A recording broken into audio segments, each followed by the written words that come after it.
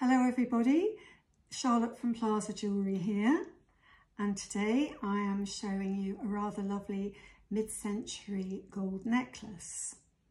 Now this style of necklace is called a gaspipe or tubo gaz, and they were very popular, especially in Europe, in the 1940s and 50s. Having said that, I think this is an American one, but it was a very popular design. This gaspipe link, really flexible. It's like a big serpentine.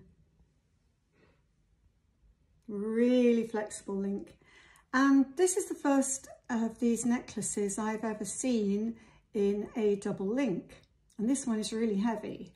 It weighs 82.2 grams, so it's a good solid weight of 14 karat gold.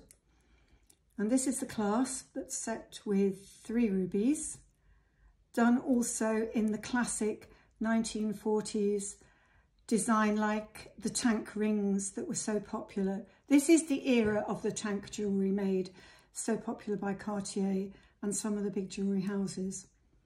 Now this one is, as we think, American. It's stamped 14K, no other details, no maker's marks. It is in really lovely condition. It has very good weight to it. And the length, the internal length of this first chain is 16.5 inches. So that's 42 centimetres. And the depth we have here is 5.25 millimetres. So it's a good solid link and sits beautifully. Sits absolutely beautifully. And the price, everybody, is £6,500, approximately $8,500, and you can pay in both currencies on the website. And this is a perfect party piece. Look at that. You can just see that on one of the 1940s movie stars.